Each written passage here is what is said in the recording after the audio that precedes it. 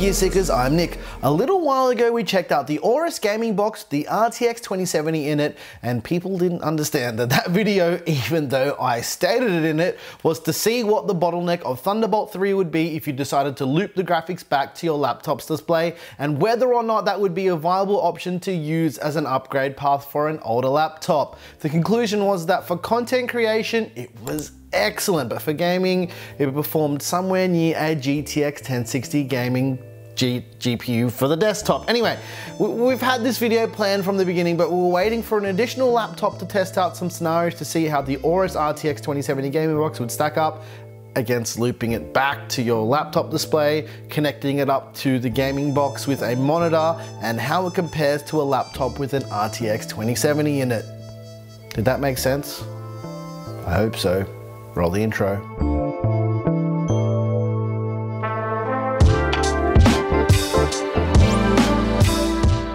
Back when we did those tests in the last video, we concluded that the AORUS gaming box does actually breathe some life into your older laptop, and more specifically my Dell XPS 9550. But let's rewind and talk about the hardware that we tested it with initially. We connected the AORUS RTX 2070 gaming box to our Dell XPS 9550 that released in 2016 with some pretty beefy specs for that time. It's got the i7-6700HQ, a 512 gig NVMe M.2, 32 gigs of RAM, and the woefully underpowered 2 gig GTX 960M. For these tests, we connected it to an external display to the gaming box to see how it all stacked up again. The second bit of hardware is just as important. AORUS sent over their AORUS 15X9 gaming laptop for us to use at Computex for editing all of our videos. Now, this is a very beefy gaming laptop. It's got the i7-8750H, 512 gig NVMe M.2, 16 gigs of RAM, and an RTX 2070. Now, we already know how the gaming box will perform with content creation, and if you wanted to check out the original video where we actually do all those tests, you can check that out in the top right hand corner right now. And yeah, the gains are pretty good for this use case.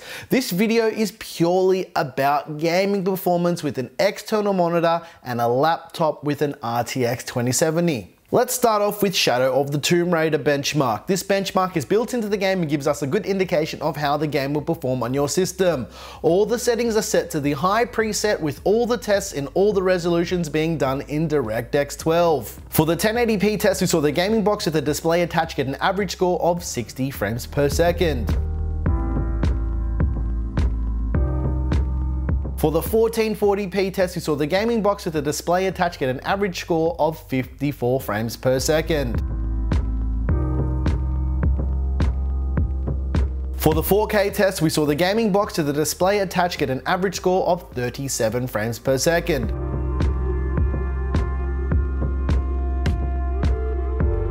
On average, we saw a performance uplift between 10 and 25% with the display connected. Now, for context, this is how a desktop RTX 2070 performed on our GPU test bench in the same benchmarks.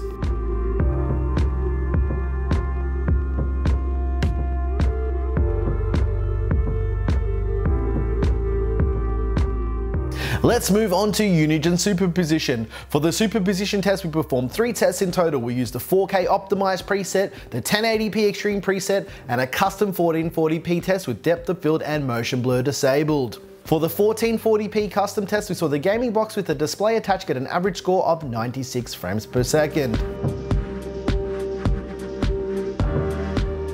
For the 4K optimized test, we saw the gaming box with the display attached get an average score of 48 frames per second. And now finally, for the 1080p extreme test, we saw the gaming box with the display attached get an average score of 37 frames per second. With extreme shader details, all 3 test systems perform pretty similarly, but when you start to go beyond that 1080p resolution, the gaming box with the display attached and the AORUS 15X9 start to pull away significantly. Again, for context, this is how a desktop RTX 2070 performed on our GPU test bench in the same benchmarks.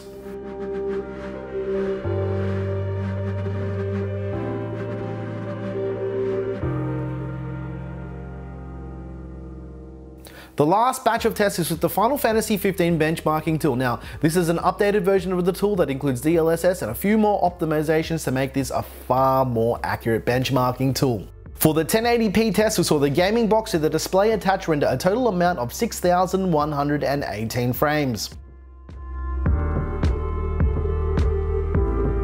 For the 1440p test, we saw the gaming box with the display attached render a total amount of 5,016 frames.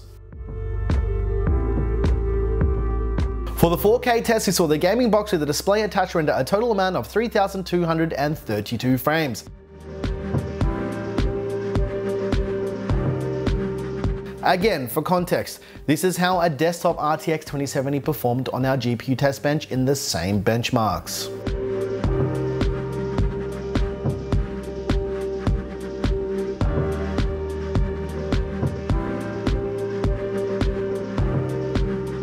From all of those results, you can see that on average, the RTX 2070 gaming box with the display attached is significantly faster than without a display attached and the graphics being looped back through the laptop's display. And to add to that, the AORUS 15X9 has very similar performance to the gaming box with the display attached with its built-in RTX 2070 as well. The question remains though, should you buy the gaming box or a new laptop? Well, if your use case includes you using the RTX 2070 gaming box with the display attached, I think it's a nice way to bump up the gaming performance on your aging laptop. Otherwise, like I mentioned in the original video, $650 or around 1,100 Australian dollars would be a pretty hard pill to swallow without connecting a display up to it.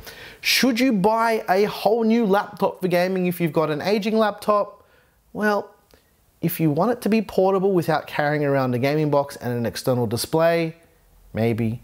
But yeah, to get the privilege of having comparable gaming performance, you're looking at spending around 2,000 US dollars or around 3,000 Australian dollars. If you're interested in grabbing an AORUS RTX 2070 gaming box, there are links in the description. Like I mentioned, they're going for around 650 US dollars or around 1,100 Australian dollars on Amazon at the time of filming this video. Or if you're interested in the AORUS 15X9, there's also a link down below. They're going for around 3,000 Australian dollars. Wow. That's a lot of money for a laptop. If you like this video, please like and subscribe. If you didn't like this video, you know what to do. Tell us what you hated about it. Once again, thank you so very much for watching. I'm your boy Nick with Gear Seekers. You peek, we seek. And yeah, I told you guys I'd eventually give you all of the numbers if you were to plug a display into this external GPU. There's your answers. Thanks for watching.